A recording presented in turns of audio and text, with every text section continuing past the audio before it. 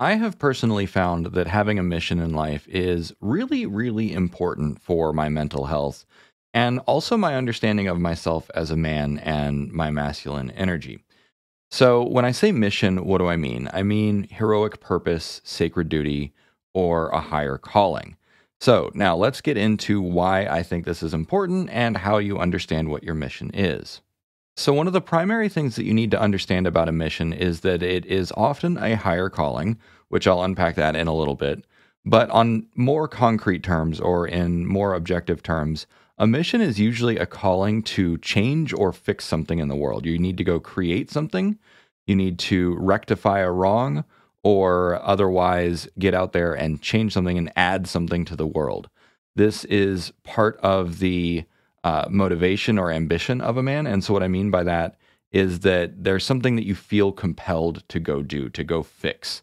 And because of this, because it feels like a compulsion or a higher calling, it's often can be thought of as a purpose or a duty.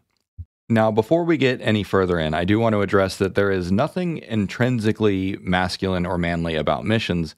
In fact, many women and other feminine people have missions. But what I will say is the observation that in many cases, women have a different kind of mission. It's usually about finding meaning or connection or something else.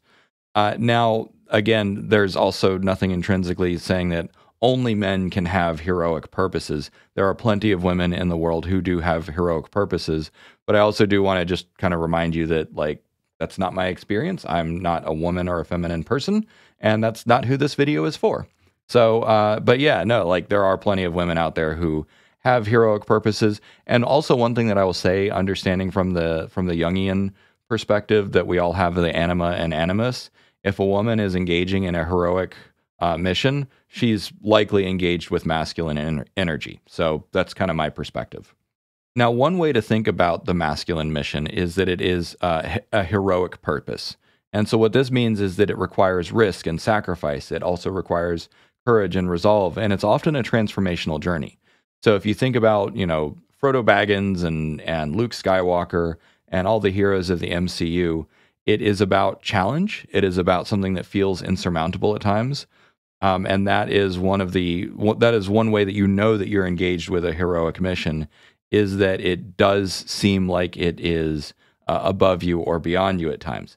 Now, that doesn't mean, go fight unwinnable wars, but it is a very deep kind of archetypal journey that many people go on. And this is also why we keep telling stories about heroes that you definitely don't want to be in their shoes.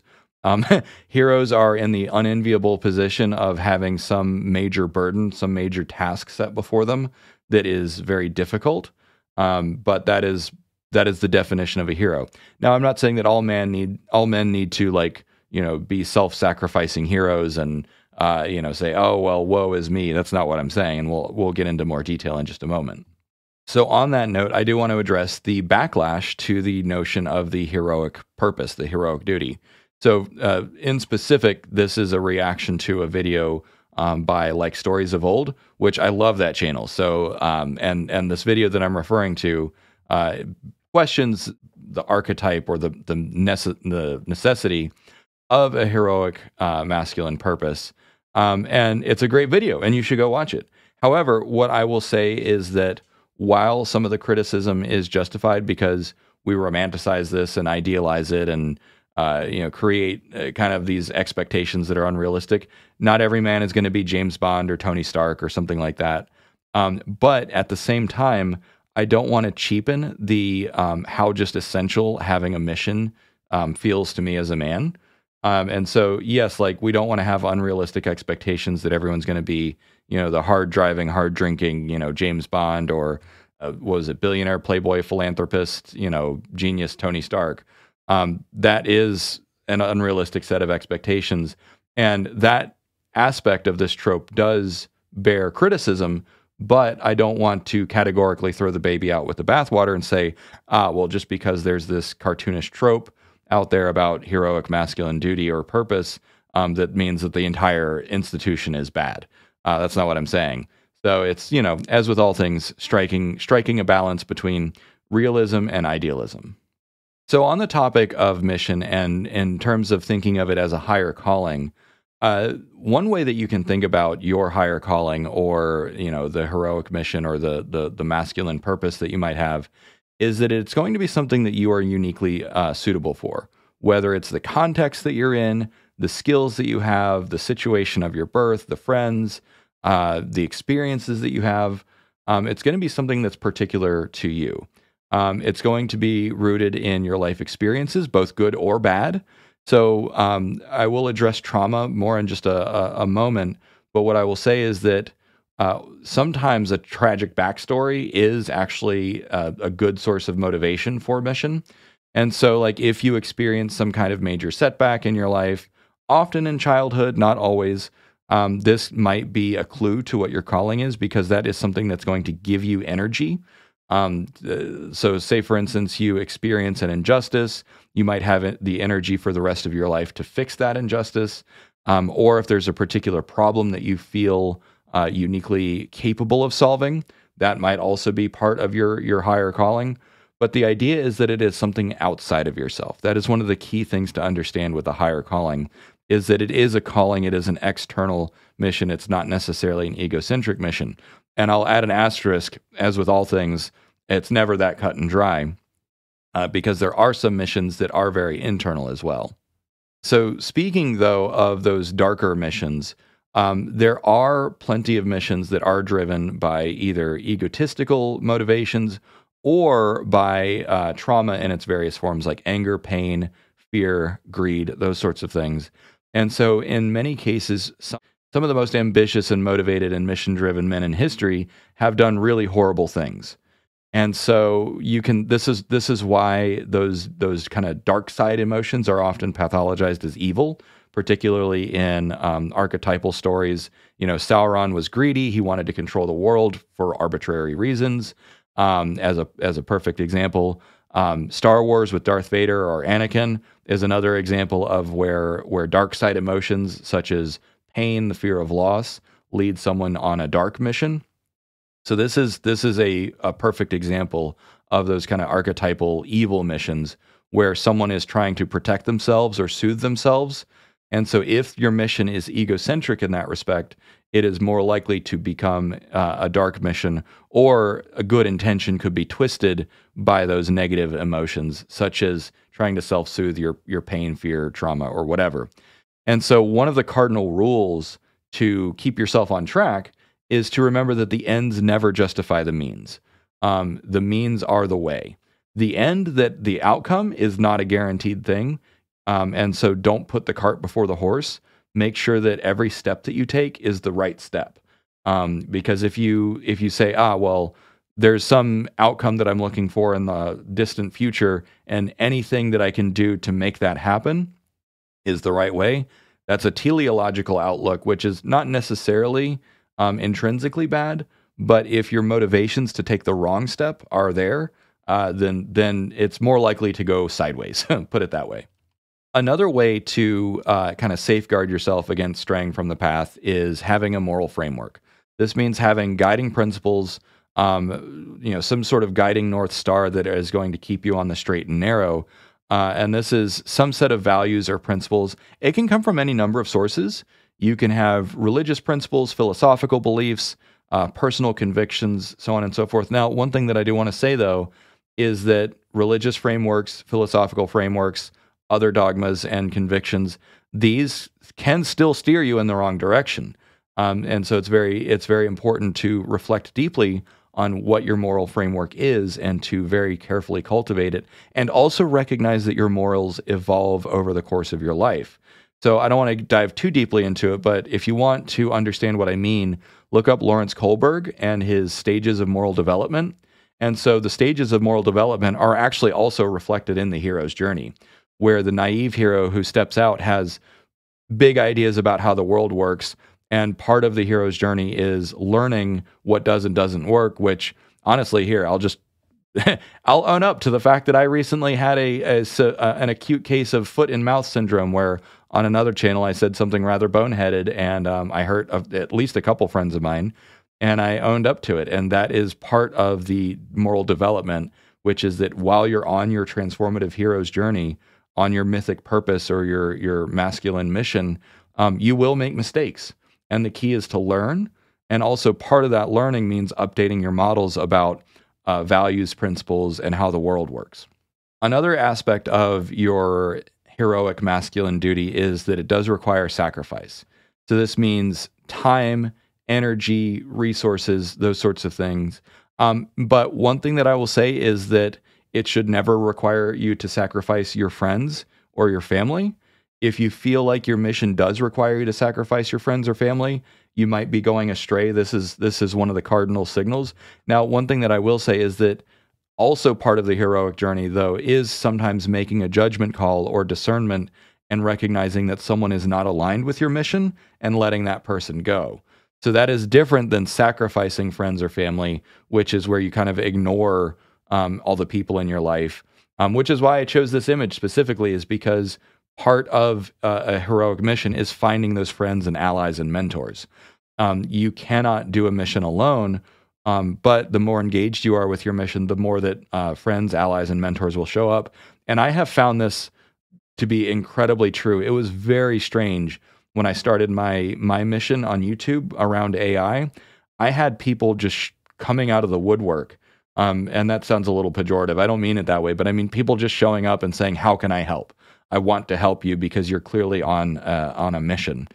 That is part of it. Another thing that you should absolutely never sacrifice is your principles. Never sacrifice your integrity. That is the last thing that you have in terms of engaging and prosecuting your mission. In fact, your principles or your values, your integrity is how you achieve the mission. And part of the mission is that your values will be tested. So, for instance, I'm constantly getting asked to, kind of sell out, whether, for advertising, or, to consult, or, someone wants to invest in me. And then if I agree to that investment, then that gives them some level of control. And those are constant tests of my values. And my values are, I value open source, I value individual autonomy, but I also value my mission. And so that means that I have to tell a lot of people no. And so that's what I mean by, constant tests of integrity's values. And also just, are you going to hold your course? Are you going to hold to the mission? One of the best parts, so you might say, okay, all of this sounds like not the greatest, Dave. You're not really selling this idea of like having a mission which requires sacrifice and tests and growth and, occasionally stepping in it. So why? Like, why would you want to do this? So one I will say is that mission is the greatest source of meaning in your life. The relationships that you make along the way, the friends, the family, the loved ones, relationships are one of the primary sources of meaning in life. And one of the best ways to get those allies and mentors and friends is by engaging with your mission, because you will find people as you go who are aligned with your mission. And, and also from a masculine standpoint, a man on a mission is incredibly attractive to women. There are a few things as enticing to a woman as a man who is engaged with his mission. And so engaging in my mission, that's honestly one of the reasons that I attracted my now wife, was that I was on an artistic mission. I'm on an intellectual mission. And she says that it's one of the most attractive aspects of me is that I'm so focused on achievement and purpose and growth. And it's not, again, it's not about sacrificing that above all else, but by having that focus, that organizing principle in my life, it means that I have a lot of energy and I'm engaged with my passions. Now, what I will say is, as a caution, is don't focus on your mission and only your mission. Again, don't sacrifice your friends, your family, your loved ones. It is a lifelong journey, and this is something that I am learning, is that it is a long slog. It takes time, it takes energy, it takes rest. So right now, as I'm recording this at the beginning of February, I'm taking February off, which basically means that I'll only do stuff that resonates, such as this video. But I'm not going to try and have a bunch of meetings or other things. I'm only going to do what resonates. And this is a time of rest and recalibration, and also reflection and consolidation of the lessons that I've learned, which includes reflecting on the mistakes that I've made. So one thing that I'll end this slide with is that the trope of like the disengaged middle-aged man who is like kind of just inert. This is a sign of someone who is no longer engaged with his mission. So the quintessential midlife crisis where someone, gets to a certain point in life and they panic because they feel like their life doesn't mean anything. This is because they're disengaged from their mission.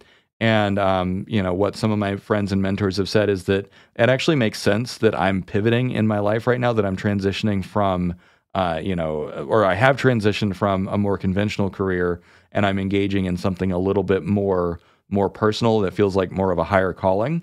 And so, like, they're not surprised that I'm engaging with my mission. Now, obviously, this touches on a greater trend in society where, because of the forces of society, because the nature of career and money and family and, the suburban lifestyles that we've built, it's often very difficult to engage with your mission.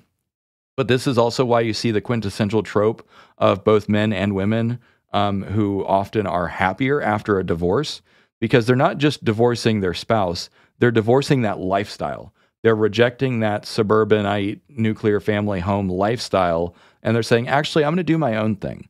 And so this is true for both men and women who go through divorce. Men sometimes end up kind of in bad shape after divorce. After my original divorce, I was in bad shape for a while, and what I did was I chose to engage with my missions, and that was the path forward. That was the path to healing for me. But also, you see the trope of like the woman who goes through a divorce and she starts engaging with her friends and dating again or whatever. And so in both cases, those are men and women who have been victimized by the system, by the structure of society, rather than by each other. Also by each other in some cases, but it's important to recognize the context that they're in. Anyways, I just wanted to say, like, this is a really important thing, is that our society is very hostile to personal missions, because the cult of productivity says that your mission is to serve the company, which is a really toxic and empty mission. So speaking of toxic and empty missions, I do want to also spend some time perseverating on realistic missions. As I said already, not everyone is going to be James Bond. Not everyone is going to be Frodo or Aragorn or Tony Stark or whatever. Missions vary a lot. They vary in size and scale and impact. As I mentioned, you can have artistic missions, which might be to become a good painter or write a good story. There are intellectual missions where you're out to solve a particular problem or understand a certain thing. There's also social missions where there might be a justice or an injustice that you want to rectify in life. But whatever your mission is, and again, it can be almost anything, it has to resonate with personal significance. That is one of the most primary things to understand, is that, and this is where I agree with the Like Stories of Old video, that the Hollywood version of the mission is that it's, all about sacrifice and that you have to, save the entire world from itself. Not everyone is going to be Tom Cruise in Mission Impossible. Those are fun escape stories, but that's not necessarily a realistic or healthy outlook on what your mission is. For me, for instance, my mission brought me to YouTube, where I make YouTube videos, right? And other people, they make music where they sing about, corporate greed and whatever. I'm thinking about Disturbed, by the way, because I grew up listening to Disturbed. Disturbed is a band, that's on a mission. And so your mission can be expressed through music, through art, through content creation, through writing or whatever. But even if that is kind of a central organizing part of your life, it's not the only part of your life, which is, again, why I want to caution and make sure that your missions are realistic and that you invest realistic amounts of time and energy into it, and that you also learn rest, because that's something I'm still learning. Now, one thing that I have said on this channel since its inception, which is there is no substitute for passion. Passion is the central most energy of masculinity. And the more that I work on this channel, the more I believe that passion is the single most important signal for masculinity. This is what gives you the psychic energy to do stuff. It's your libido, it's your psychomotor motivation. It is your animating force. It is what enlivens and invigorates you to do stuff. And if your passions are quenched, if you throw a bucket of cold water on your passions, this is what leads to burnout. This is what leads to disengagement and disconnection. And honestly, I think that stoicism is why so many men are disengaged. And I'll talk about that in just a second. But before I do, I just want to say, like, libido, passion, psychomotor activation, whatever you want to call it. This is the energy that motivates you. And there is no substitute for that. And passion is the simplest single word that incorporates all of that. So, as I mentioned, I suspect that Stoicism is a relatively large problem. And before I continue my criticism of Stoicism, I will say that Stoicism is mostly good. It is like 70 or 80% good in terms of discipline and duty and virtue, the pursuit of virtue. That is something that I am big on. But my biggest, single most criticism of Stoicism is that it pathologizes emotion. Stoicism treats emotion or passion as something that is to be treated with suspicion. You're supposed to be skeptical about emotion, and they are to be managed. And also, Stoicism explicitly says that passions are bad. It says, there are passions, including desire, is a bad thing.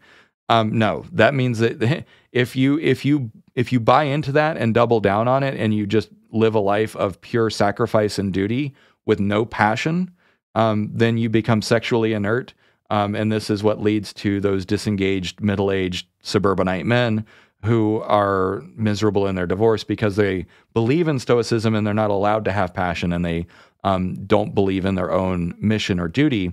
Now, one thing that is somewhat paradoxical to me, though, is that Stoicism also does believe in mission and does believe in a higher calling, but is antagonistic to the energy that gives you to do those missions. So that is sort of a kind of a catch-22 or a paradox within Stoicism. Anyways, like I said, the hostility that Stoicism has to emotion and passion, that's my chief criticism. Again, 70 to 80% of Stoicism is good and valid and valuable. So I just want to clarify on that. So as we close, I will give you some final advice. Your mission, your heroic purpose, or your sacred duty, or whatever you want to call it, it's going to be daunting. It's like climbing Everest. It's something that you see it and you know that it's there and you're afraid of it. It does take courage. It does take a little bit of chutzpah or, cojones or whatever to engage with your mission. But also it's about taking one step at a time. They say every journey starts with a single step. And that's how you have to think of your mission. I'm getting chills thinking about that. As I've also said, the importance of rest. One thing that I have come to learn is that, I started engaging with my mission, almost 5 years ago when I started writing. And then 3 years ago when I started my YouTube channel. It is a long slog. It's not a marathon. It's not a sprint. It is a long walk. It takes the rest of your life. And so recognizing that you'll have periods of winters where you will need to stop and rest and disconnect for sometimes 6 months at a time, maybe even longer, particularly if you hit burnout. Another thing is be prepared for mixed reactions. There's what's called change back behaviors, where if people see you changing, they will want to change you back. And so some people will say, oh, well, make sure you keep your day job or stay in your lane. I still get that. Whenever I start a new YouTube channel, someone's like, oh, well, you should just stick to AI. But even when I started that, people said, you don't belong in AI, stick to IT, stick to this other thing. And I don't understand why people do that. I think it's crab mentality, because if you have come to believe that mission is bad or that you're not allowed to engage in your mission, then you might, if you see someone else engaging with their mission, you might say, oh, well, you shouldn't do that. So don't let other people put upon you or project like that. Another thing is, again, maintaining your integrity. That is the last thing that you sell. Like, non-negotiable, stick to your principles, stick to your guns, stick to your virtues at all costs, because at the end of the day, succeed or fail, if you sell out, you sacrifice your virtues, it'll be a hollow victory. And then finally, your childhood is probably going to be a big clue to what your mission or purpose is. In my case, I had people basically telling me what my mission was when I was little. They told me that I was gifted. They told me that I was special in terms of my ability to be observant and to think through things. But also the negative experiences that I had in childhood, the problems that I saw with society. My parents went through a divorce, and the problems that I had in school. All of those childhood experiences speak to my heroic purpose, my masculine duty as an adult. And so, again, it's not always true. Sometimes the catalyst event happens in your adulthood. And it can be a very clear focusing event. Like you might go live through a tragedy. Like there's stories of someone who survives a plane crash and then that awakens them to their heroic purpose. But in many cases, it is rooted in childhood. So I have a book to recommend. It's called The Genius Myth by Michael Mead, which is an entire book about reconnecting and rekindling with your childhood self in order to understand what your purpose is, what your genius is. So thank you for watching to the end. Yeah, like, subscribe, etc., etc. You know the drill. You can follow me on LinkedIn. Also on Patreon. I've got almost over 2,300 people on Patreon. Some of them are on the free tier. You're welcome to join the free tier if you want updates, but also your support would go a long ways. And if for all paying members, you get access to my exclusive Discord and my monthly webinar series, which is basically a town hall Q&A. I'm also on Spotify now. Yeah, all the links are in the description. There we go. I can speak. But yeah, thanks for watching. Cheers. Have a good one.